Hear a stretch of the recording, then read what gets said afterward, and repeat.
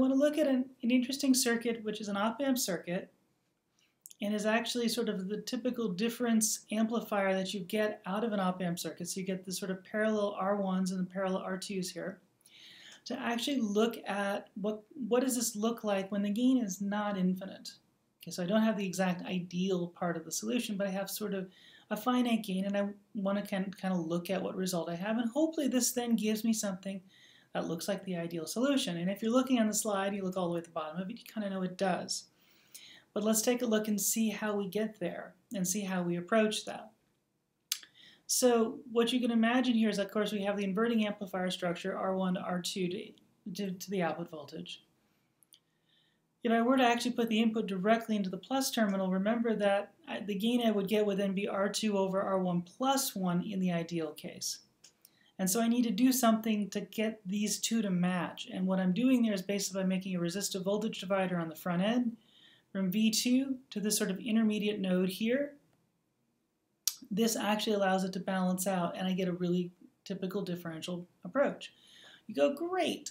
So now I can sit there and take a look at the structure. I'm going to get very typical math to many other op-amp problems. I can actually take the structure and I can convert it down into this voltage-controlled voltage source approach, which again, this sits right on the output voltage, so I can see how all this is changing. I go minus a plus because this is actually sitting at the negative. On the negative terminal, this is the positive terminal. And we can work from there. Notice there is a resistive voltage divider. There's no current going in there because a classical op-amp, there is no current. There's no current on the inputs. There's no current coming out of Vx.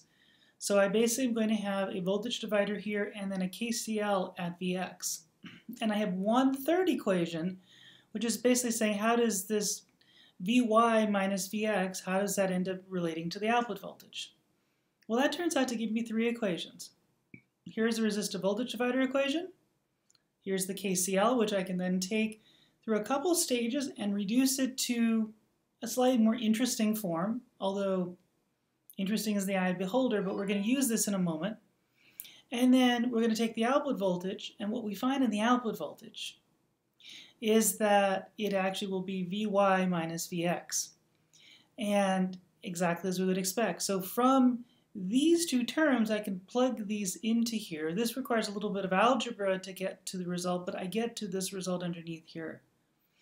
And then I also, on the other side, have V out over A sub V, which A sub V is huge, so I expect this is going to be the term that's going to be small. So I can then take R1 and R2 and multiply through this term by that.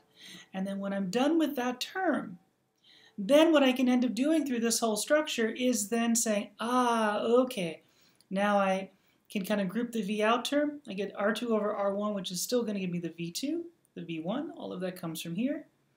And what I notice is that I have R1 plus R2 over R1, and then over 1 over A sub V term, which is the gain term. So if it turns out that R2 over R1, is less than 100, which means it's a moderate gain for the op-amp, then this term here turns out to give you a number that's like maybe 0.1%. So 10 to the minus 3 or less. That's usually a term that's pretty negligible. In fact, if you're building it out of discrete components, you think, well, what are my tolerance of resistors? Like 1%? We're not going to be too worried about these kinds of behaviors. And so as a result, it's pretty much going to just be approximately R2 over R1, V2 minus V1, which is your ideal response. And so what's great is that we kind of know that this works. Now, on the other hand, if I tried to make a really high gain or had a really low gain op-amp, I could talk about what those different issues would be and the different properties would be. So I can have great confidence when I sit down to look at my design to think, what do I need, how much, and I also have good confidence that generally the theory works. Even to the point of if I put 2 resistors in, I would find I get a gain of minus 10. All of this works out fairly smoothly, even for what looks like a slightly more complex circuit.